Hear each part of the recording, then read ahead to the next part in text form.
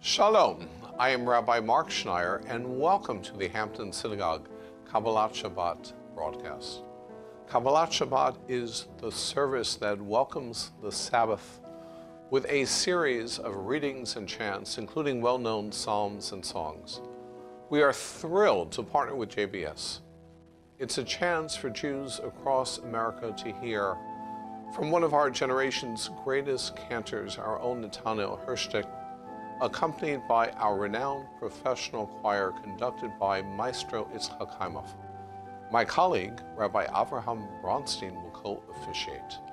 The Hampton Synagogue Rabbi Marc Schneier Community Center, a modern Orthodox traditional congregation, was founded in 1990.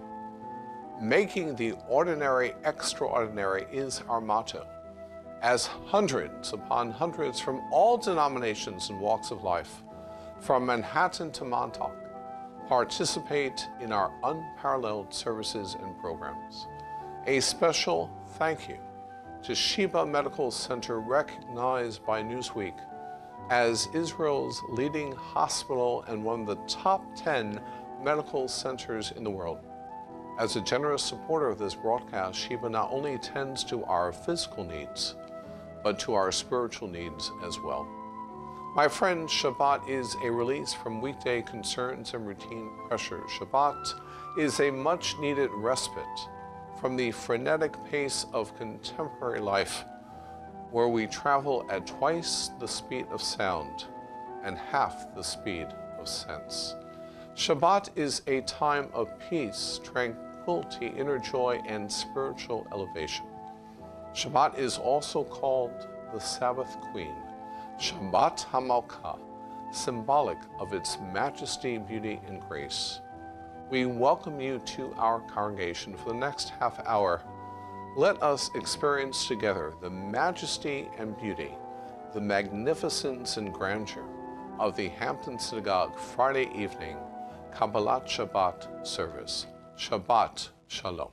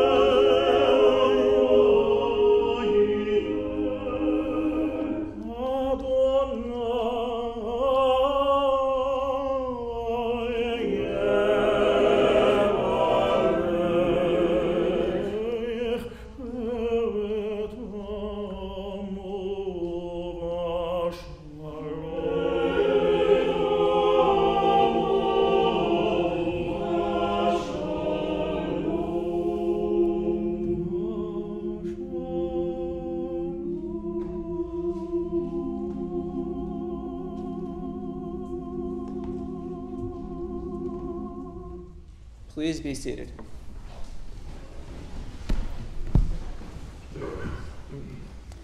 According to the Talmudic sage Rabbi Akiva, the great principle underlying the Torah is love your neighbor as thyself, v'yahavta l'reacha kamocha. The word kamocha, as yourself, also reappears in the context of Shabbat. The Torah teaches that not only are we to abstain from work on the Sabbath, but our families, our employees, even our property are to abstain as well. In the words of the fourth commandment, as recorded in the book of Devarim, Lema'an yanuach avdecha v'amatcha kamocha, so that even your servant and your maid should rest. And note that word, kamocha, as yourself. During the week, there may be rich people and poor people, employers and employees, the powerful and the vulnerable, even masters and servants. But on Shabbat, we all rest from those activities that would normally distinguish us from each other. So Shabbat is a weekly reminder of the essential human dignity that we all share, and therefore a chance to connect to our neighbors, our fellows, on a deep fundamental level. On Shabbat, everyone is kamocha, everyone is as yourself. We welcome the Shabbat with the chanting of Lecha Dodi, page 368.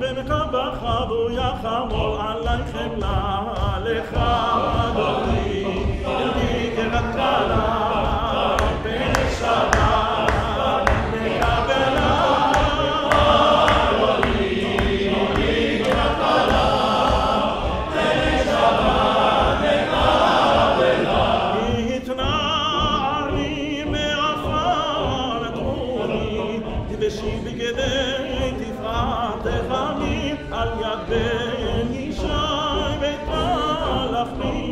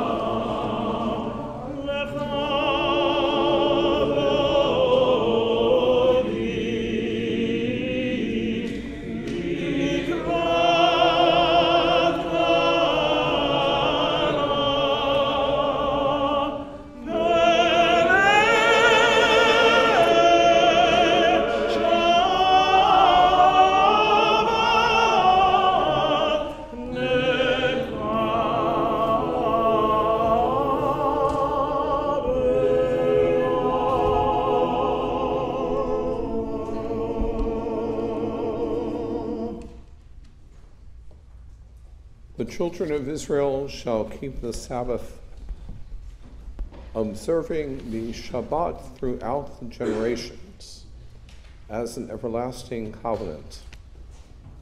It is a sign forever between God and the Jewish people that the Lord made heaven and earth in 6 days and rested on the seventh day. O Lord, you sanctified the seventh day for the sake of your name, the culmination of creation of heaven and earth. You blessed the Sabbath above all days and sanctified it above all times. To bless and sanctify our Shabbat this evening, I invite Rabbanit Sarah Berlin to light the Shabbat candles for us.